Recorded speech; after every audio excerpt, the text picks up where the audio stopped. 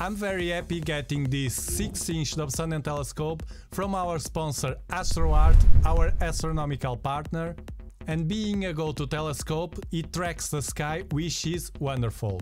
It's also very compact and easy to deal with, and only with around $500 you get a telescope with all that you need for imaging and for visual. However, there was a problem. When I received it, I immediately realized that it needed some mods. These 5 modifications I'm going to show you. I strongly recommend that you do it right away if you buy this telescope or if you have it already. The focuser is helicoidal, which means you have to turn it clockwise or anti-clockwise to get focus. This system introduces tilt on the focuser. Therefore, you have to use Teflon tape to fix that. It's just the regular tape that we use in gardening accessories that you can buy in a local store. However, I will leave the links from all the materials using in this video at the description. Just surround the focuser thread with the tape, giving 2 or 3 turns to give enough stiffness to the focuser, allowing more friction. In a moment I will give you a great tip for focusing this telescope. Right out of the box you can use regular batteries to power up this telescope. However, I prefer to use a UPS, which acts better than a power bank, to supply the 12 volts needed for this go-to telescope to work. I also bought a small cable to connect the UPS to the telescope. The large USB cable you are watching, it's an extra cable that I use to connect the mini cooler that I have in my camera. With the UPS you can connect dew heaters or other accessories you need. And with just a bit of Velcro tape you can fix it anywhere. It will provide power for 2 or 3 nights in a row easily. This telescope has already a circle level, which purpose is to level the telescope properly to polar align. However, I bought a pair of levels, one for the base attached with Velcro strap and another for the tube attached with a magnet, which turns it easier for me in the dark and with the telescope on the ground to make a quick and easy alignment watching from above. I also marked the floor to place the telescope always in the same position. However, no matter what I do, it never gets 100% aligned. Therefore, it never gets 100% go-to precision. Either ways, it works very well, allowing me to watch beautiful objects in the sky and take good pictures, as you can confirm watching me capturing objects in real time during my live streams. Another important modification is the shroud. It will protect your telescope from any light intrusion that can damage your images or observations. There are different ways to do a shroud. I opted by the inexpensive and of course the keep it simple way.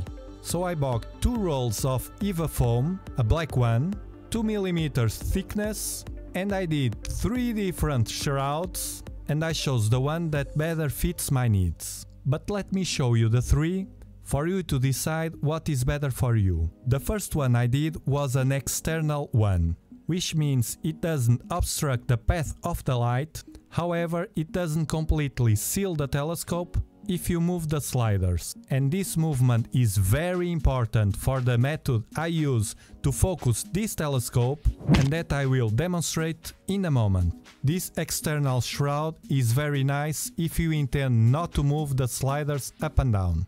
Be aware that in the 3 different shrouds I made for this telescope, all of them have a focuser protection, which is this small shield that I made and that you can make easily, that in my opinion it's crucial to avoid any light leaks at all into the focuser.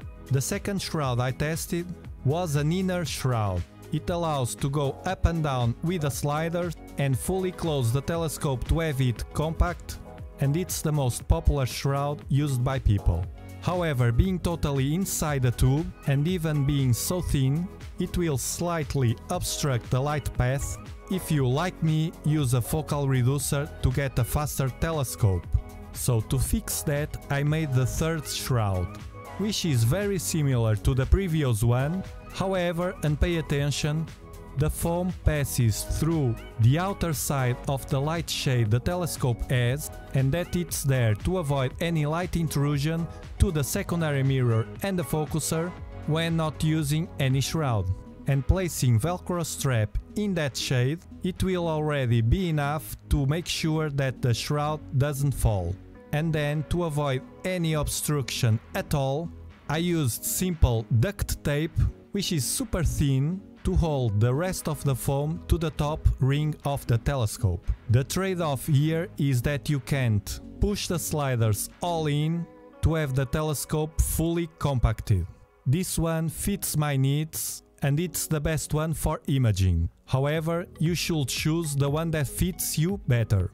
And before showing you how I focus properly this telescope, let me show you the fifth modification, which is the primary mirror foam cap, using the same foam as you use to do the shroud and easily completely sealing the light leaks from the bottom of the telescope. Now there are no excuses to have a good black background in your imaging sessions. And now the bonus tip, my method to focus properly this telescope and that nobody will tell you. And the trick is focusing without using almost the focuser. Let me explain. I simply reach focus, moving the sliders up and down. This means if I use a Barlow, for instance, to planetary imaging, I let the sliders all up, and after adjust the focus with the sliders, I just fine-tune with the focuser, moving it just 1 or 2 millimeters to get focus. If I don't use any accessory at all, I do exactly the same. However, if I want to use, as I always use, a focal reducer, an inexpensive one, links at the description, to have a larger field of view, grabbing more photons at a faster pace, which means instead of working at the native f5 focal ratio, I work at f3.6, super fast, and I have to move the sliders down. I even mark the position in the tube with a sticker, which glows in the dark, allowing me to get the position faster during the night. Then, again, fine-tune with the focuser, moving just 1 or 2 millimeters to get the perfect focus. And with more advantages. 1. You save the Teflon tape from excessive friction, so it will last longer.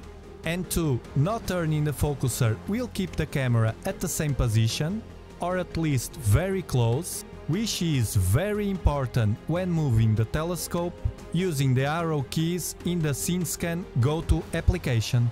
And if you want to know more about this telescope, click on this video on the screen to improve your knowledge about this inexpensive and wonderful tool.